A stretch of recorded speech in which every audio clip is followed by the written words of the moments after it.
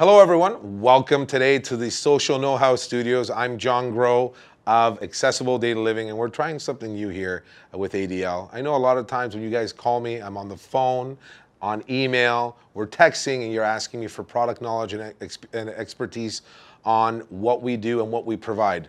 Here's a better thing, something you can keep for way longer, a video. Yes, we're trying out a video. We're gonna get this information out to all of you. This is just the first of many with the great crew at Social Know-How that have worked with ADL to develop a series of informative videos to provide you, healthcare professionals, end users, caregivers, anyone who's there to help a person with their accessibility and safety needs within their home or within the community, public spaces. We do it all. This is what we're here to do. And today, follow us, hashtag worry less, no more. I find it that when I get involved with whomever, referral source or an end user or someone looking to have modifications done to the home, that they really don't know much about accessibility. They're in this, this land of unknown, and it really is intimidating, it's scary, and really when it does hop into their lives, it's an immediate, it's after a traumatic injury, after finding out a diagnosis, which no one really, prepares for. But here we are today, preparing you, giving you the knowledge ahead of time so that when it does happen, you got it and you can go back. Follow us on Instagram, follow us on Facebook, follow us on Twitter, LinkedIn. We're going to be on YouTube. These things are all going out. They're going to be on our website as well at www.myadl.ca. I'll get back to this stuff at the end of the video, but we're going to go through what first steps is product knowledge, okay? Before you actually invite me, and there may be a healthcare professional, okay? So we're going to have healthcare professional.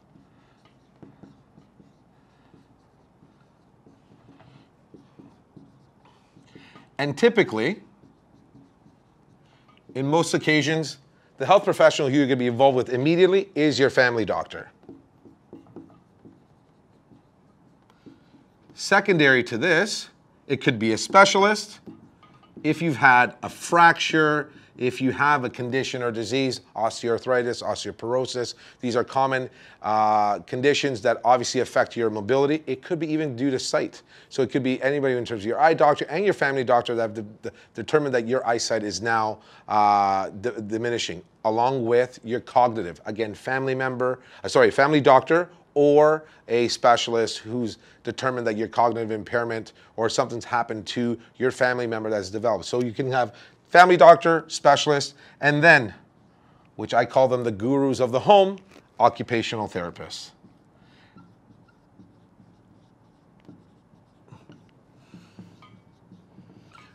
I know I'm taking a long time to write, but I like to write neat, so deal with it. Like this, the occupational therapist, their role is really to reintegrate the client back into the community. Obviously within the home, making sure their home is safe, making sure they have the resources in the community they need in order to stay at home. They're very important people. We will do another video all about occupational therapists. That'll come soon after this one, but we're gonna deal with product knowledge. So when you're dealing with obviously determining what you need, these will be the first three types of professionals you will work with to say, okay, you know what, there's gotta be changes to your home. What are those changes? What do those changes look like? So we have common changes that happen. There's obviously you got entry, bathroom, and bedroom. Those are the common changes. So we'll put it in here, right here. I'm going to say bathroom, entry, bedroom, and that's a common for all three. To deal with visitability. This is a term used in the industry. Visitability, I spelled that right. Look at that. I passed grade 3. Visitability is a common term used in our industry to determine what are the most common changes to the home that are required in order to feel safe or be safe. So we make sure we have safe entry, have an active bathroom that is safe for use. It is the most dangerous room in the home. And obviously bedroom. You need to lay your head down at night, making sure that you have everything that can accommodate your needs for a great sleep-filled night. With that comes with what do we need in order to provide you a safety is paramount. Safe environment. So we're going to start off with the entry. Product knowledge tells us that if we have a 0 threshold entry, you're good. You don't need any changes. You may need just maybe a handrail if you need to hold on to something, but 0 threshold entry where there's no grade difference, where you're going straight from the driveway directly onto a walkway into your door, that's fantastic. You know, you need no changes, but odds are in this country, in the housing stock that we have, you're gonna need some form of modification to your home to make it safer. So we have either a ramp, railings, or both, or some form of lift, okay? Or you could actually modify, put steps that are much safer. So depending on your mobility needs and the other underlying conditions that you have, one of these 3 types of modifications may apply. Ramps, remember folks, it's a 1:12 ratio. So for every inch of height that you have going from the entry point of your door to the grade level, take for instance, if there's 12 inches, so for every inch, there's a foot of slope. So 1 to 12 equals 12 feet of ramp. So don't make sure that you understand that. And in some cases, you will need to have a permit. So make sure you put that into your cost analysis when you're preparing for this, that you may need to have permits and drawings drawn up in order to implement the ramp. Railings, simple. If there's no railings to the entry point, and it's really a sense of, you know, maintaining your balance, and for those people who suffer from vertigo, suffer from balance issues, or even just poor endurance due to potentially having a heart attack and you're weaker, railings are always good. Make sure exterior railings that you're using something that is low maintenance. So we recommend aluminum railings. Easy to install, easy to put in.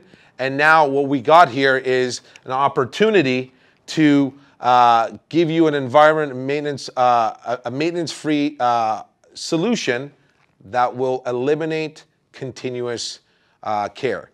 Let's use, for example, pressure treated. You could use a pressure treated railing outside.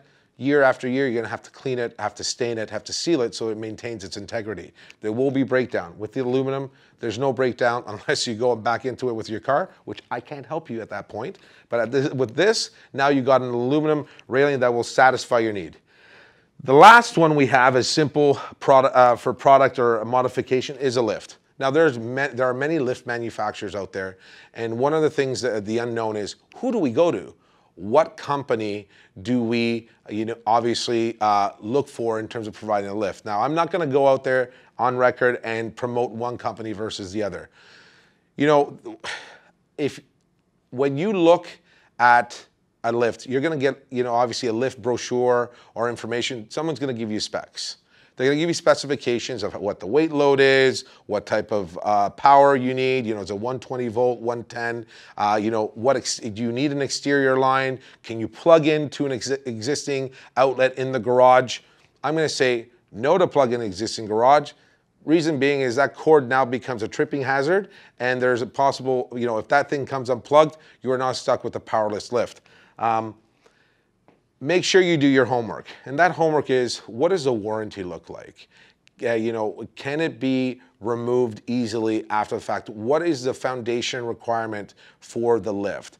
We recommend at Accessible Daily Living that you put in a cement pad, concrete pad, based on the size of the actual lift in order to accommodate the safe install, okay? We recommend a dedicated electrical outlet, exterior outlet put in by an electrician, not your carpenter, not your plumber, not your next door neighbor, with an ESA permit. That will guarantee you that the application is safe for use and it will not void the warranty of the lift. So this is a little more complicated in its application because it involves more homework. This is why we're here.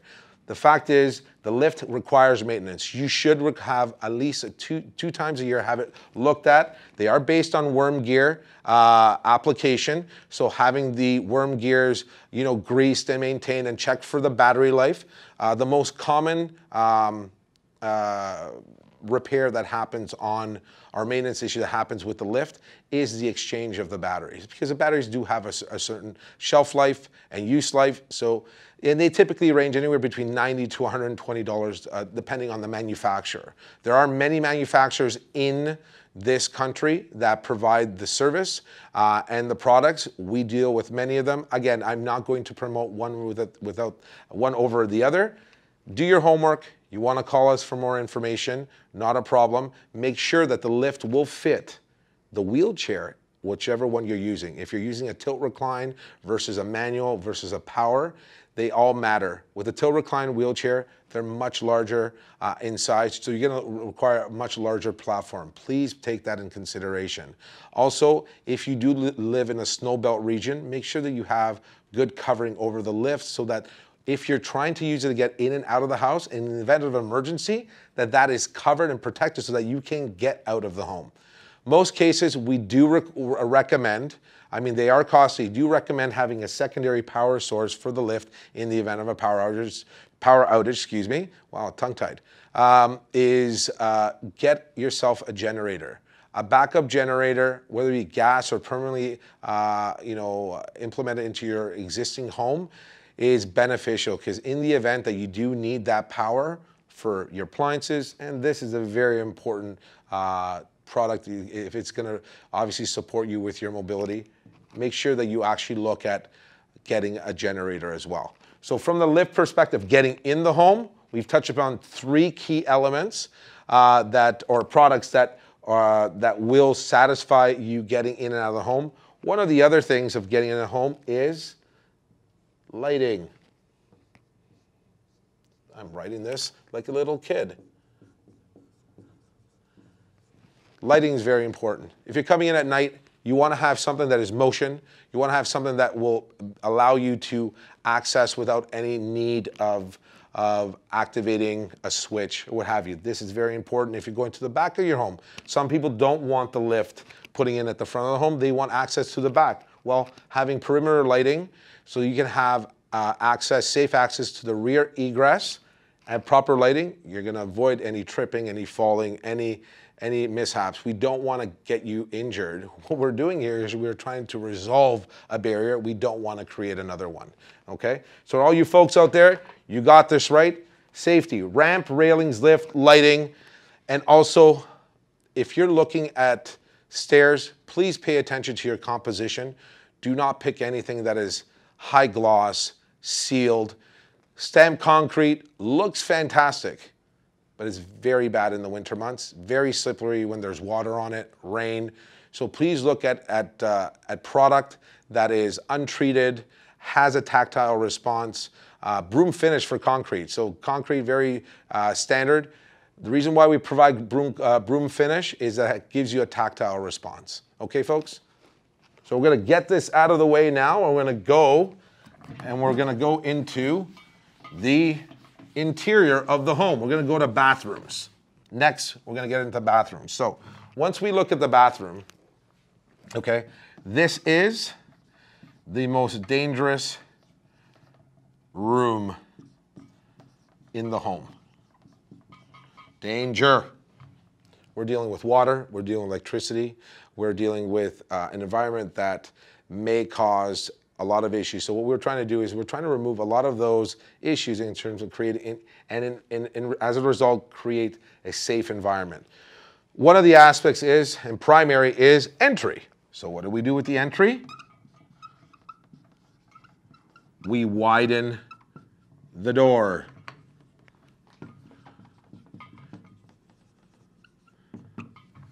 We put a lever handle. Doorknobs are not even fashionable anymore. And for those of you out there, lever handle, easier to move and open the door and come in. You know, get into putting in a 32-inch door minimum. Standard homes, old aging housing stock in Toronto, we're in Toronto, typically anywhere between 21 to 25 inches standard bathroom doors. That is very narrow, too narrow for the use with a walker, rollator walker, or a wheelchair. So we want to get to a minimum of 32 if it's assisted. If we want some full clearance for someone who's self-propelling their wheelchair, or a walker, we want 36 inches. There are applications for a door where you can either do in-swing, out-swing, pocket door, or barn door. Each application serves its purpose based on the environment around you. Like, we don't want an out-swinging door if it's going to affect traffic in a hallway, where if you swing the door outwards, it hits another member of the family or the household. In-swinging door, if it doesn't interfere with the key aspects of the bathroom, obviously toilet, the sink, at any given time, then that's not a problem. We typically like to offer pocket doors or barn doors. We prefer barn doors simply for the sheer fact that it saves on space inside. Pocket doors do require internal application with obviously components that can break, and if they do break, you're gonna have to break down the drywall in order to fix it. So it does become costly. So we do like the barn door application, exterior brackets, exterior track system, and a slab, run it back and forth. We do have locks for it. We do provide an oversized door so you can't see in to add additional privacy. So outside of the entry, what do we go to now in terms of the bathroom? We look at flooring. We want non-slip. And typically non-slip flooring is untreated. You want something with the tactile response. You want a smaller tile, more grip, more grout, more grip. Less grout lines, less grip. So think about it like a tire on a vehicle. The more lines on the tire, the more it's gonna be successful in bad weather, in rain, in snow, and sleet, and ice. So the same thing applies when you're putting your foot on a tile when it comes to navigating a bathroom. Because if there's a little bit of water and you have an oversized tile that is 24 inches by 24 inches, that's a 2x2 tile. Well, our feet aren't that big. I don't know anybody who's got a size 17, 18 foot or what have you. I got a size 8.5, and that size 8.5 would end up right here dead center of that tile. And if there's water in that, on that tile, I'm going swimming or I'm going sliding. Okay, so we have to make sure that we are giving ourselves an opportunity to apply a product that will satisfy. We want to make sure we give you an aesthetically pleasing living environment, which includes your bathroom. Is a very prominent room in the home. People want it to look good. And at the end of the day, the last thing we want to do is give you a good looking environment and not address the functional need. Function is key. We also want the aesthetics to be here as well, but we want to make you safe. That's why you hired us, or you want us in there. So by doing so, we will satisfy the non-slip, and usually we pick a tile, porcelain, ceramic, with a nice grout. Sealing the tile may or may not be a requirement based on the type of tile. We do prefer a rectified edge tile, which is, most tiles, these are beveled. A rectified edge is like a 90-degree. So it's a straight edge and easier to deal with when it comes to obviously applying the grout and getting a perfect seam. Also, when we're looking at the bathroom environment, we're also looking at the fixtures. Very important. And for those of you who don't know the definition of a fixture, we're looking at toilets, we're looking at sinks, we're looking at shower handhelds, shower faucets, shower heads, and so on and so forth. So when we're looking at fixtures, most individuals with mobility needs that are not dependent on a wheelchair, we recommend a right height toilet. Standard toilets are 15 inches at height, right height toilets are 17 inches. So think about it from a seating position, a lot easier to get up if there's upper extremity weakness, if there's trunk weakness, or if there's just to have a person more up where they're not past their 90-degree in a sitting position, so it's easier to get up. With that, we also recommend, obviously, a flow-wise type of toilet where it's, energy, water conservation is an important aspect. So we can provide a toilet that is safe from getting on and off, and two, obviously being conscious for water use. There are a lot of products out there that offer a motion, which is fantastic, which requires very little activation. You worry about obviously the flushing and cleaning yourself with the toilet paper, but outside of that, the toilet, right height toilet. Or there's another term called for it. It's called comfort height.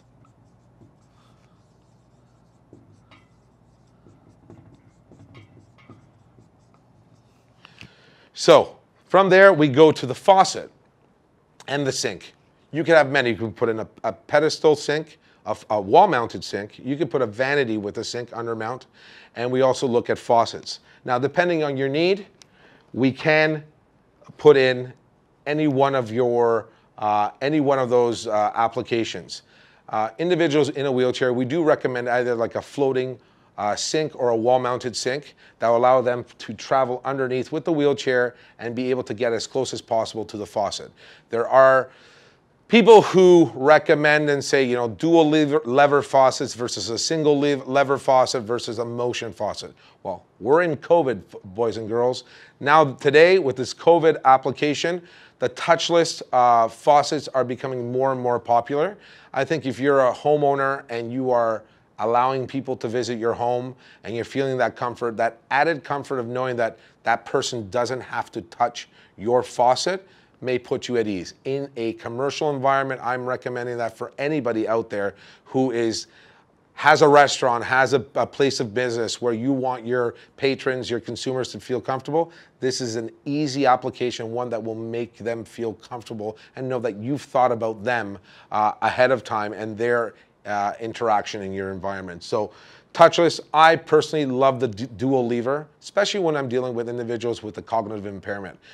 Having a single lever and knowing where to turn it, it may be an issue with someone who doesn't have the cognitive know-how, or what we like to call it in the industry of medical rehab is executive functioning.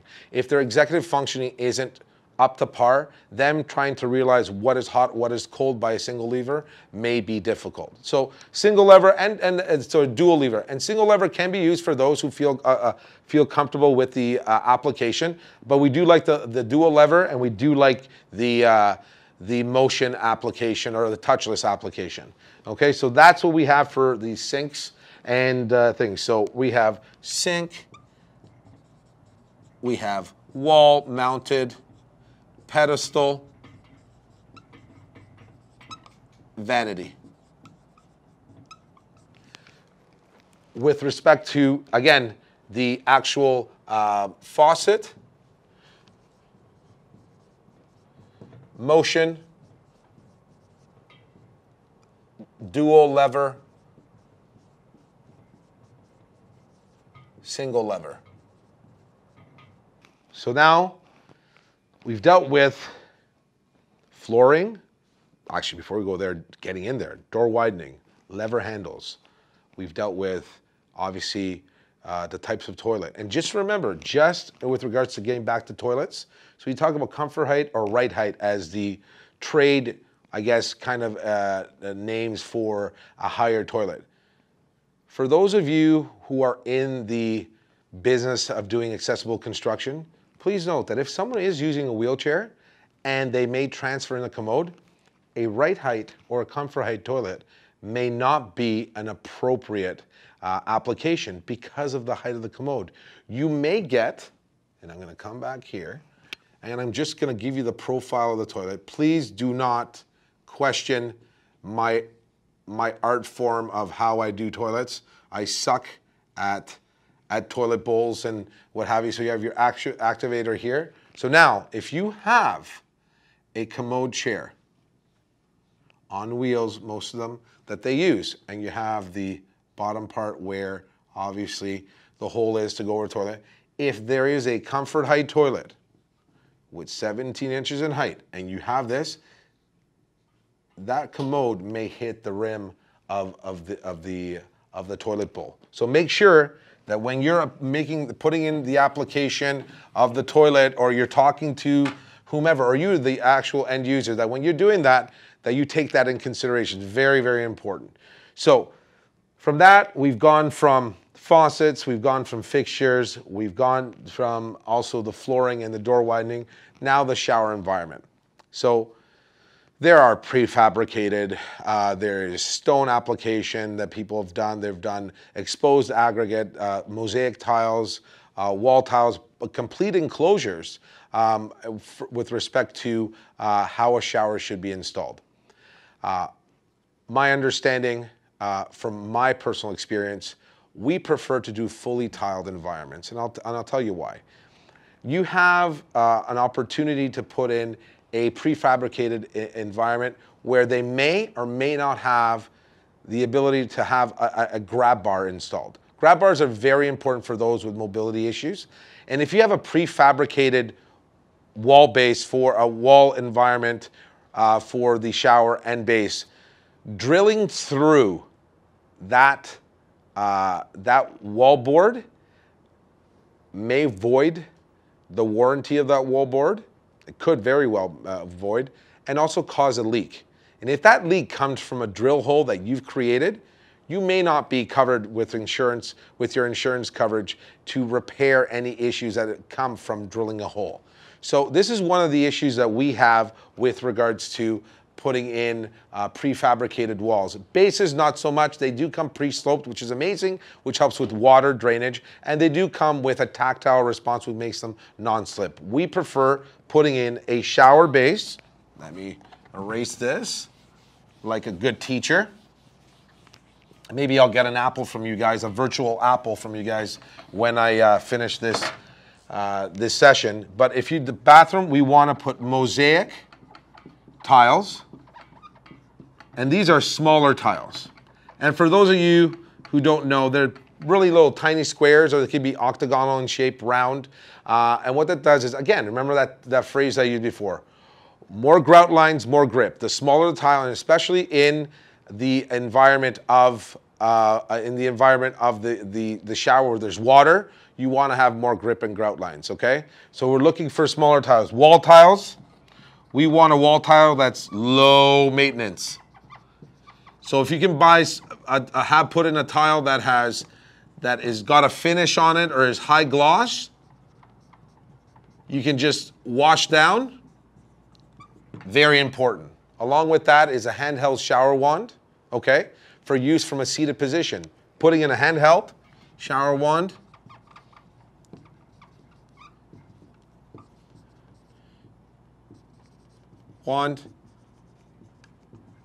A bath bench, wall mounted, bath bench or seat, sorry, wall mounted or independent. Also grab bars, very important. Grab bars, for those who aren't familiar, you can pick a 12-inch, you can pick an 18-inch, you can pick a 24-inch. There's also 90-degree or L-shaped brackets, okay, that can go in.